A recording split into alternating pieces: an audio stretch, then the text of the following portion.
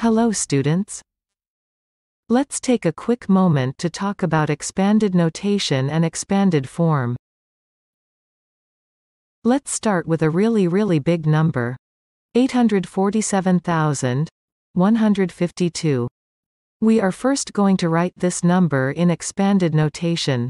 I will place our number in a place value chart to make this easier.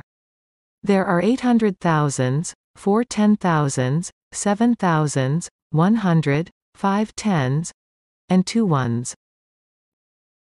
Let's start with the 100,000s place. 800 thousands is actually the equivalent of 8 individual 100,000s. Another way to say this is 8 times 100,000 equals 800,000. When we write this in expanded form, we will show that 8 multiplied by 100,000 is the same as 800,000. Next, we want to add the value from our 10,000s place. Now, we know there are 4 10,000s. So we will add 4 multiplied by 10,000. Now that we understand how this works, let's finish the remaining values in expanded notation. There are 7,000, so we will add 7 multiplied by 1,000. We have 100, so we will add 1 multiplied by 100. Next there are 5 tens, so we will add 5 multiplied by 10. Finally we have 2 ones. We will add 2 multiplied by 1. Congratulations, we have shown a number's value in expanded notation.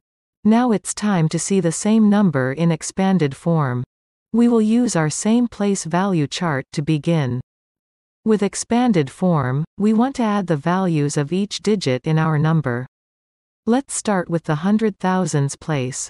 We know this 8 is valued at 800,000. Now let's add the value from the 10,000s place. There are 4 10,000s, so let's add 40,000. Now we can add 7,000, 100, 5 tens equals 50. And finally let's show 2 ones, which is simply 2. Great job! We have now written a number in expanded notation and expanded form. If I had hands, I would high-five you right now.